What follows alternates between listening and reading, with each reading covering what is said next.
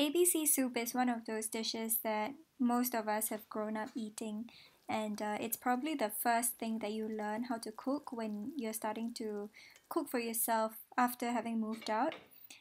Every family has their own way of making this soup, and this is mine. So, the basic ingredients of an ABC soup include corn. Some supermarkets sell corn that has been cut up, but it's not too difficult to use a chopper and cut each one into thirds for your soup. You'll also need some carrot. To be honest, I don't peel my carrots, I just give it a good wash and cut it into coins. And if the coins are big, I cut them in half as well.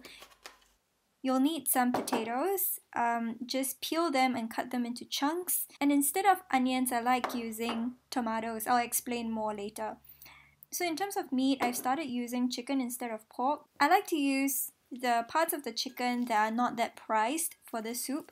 So parts like your carcass, which includes the backbones, the wings. So some people from the older generation insist on removing all of the offal, but we actually like eating it, so I leave it on.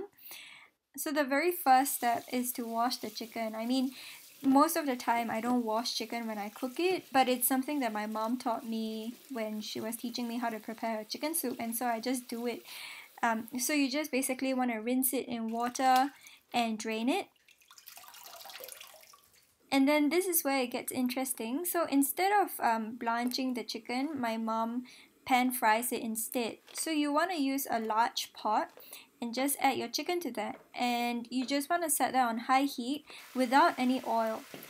So after a while, what happens is that the chicken fat kind of renders and it will start frying the chicken pieces. You'll start seeing the chicken pieces turn light golden, and that's what you want. So in a way, it is creating an extra layer of flavor.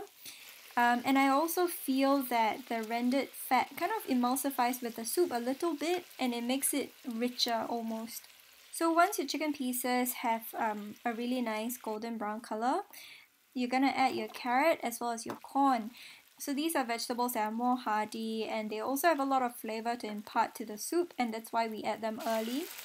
So add some water. You don't want to add too much. You just want enough to semi-cover everything.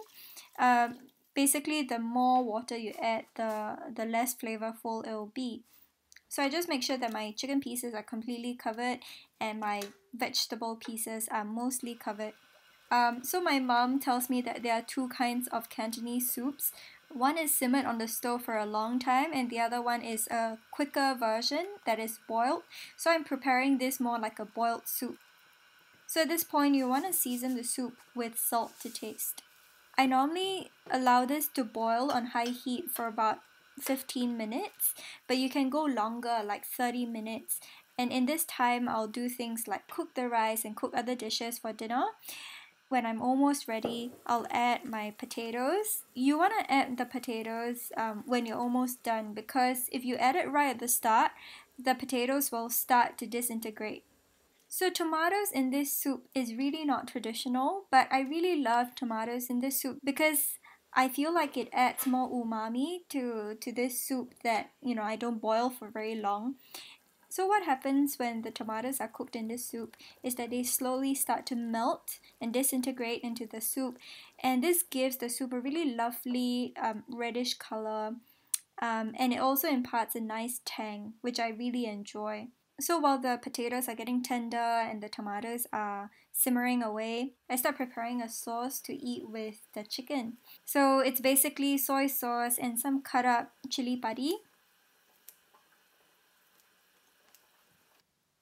So in about 10 to 15 minutes, you just want to check your potatoes with a fork, and once it's tender, your soup is ready. And then what I normally do is remove the chicken from the soup and set it aside in a separate dish so that we can eat it and dip it into the soy sauce. And because the chicken hasn't been boiled to death, it still is really flavorful while being really tender, and that's why I really love this method of preparation. So this is just the way I prepare ABC soup at home. I would love to know what are some variations that your family practices when making this soup.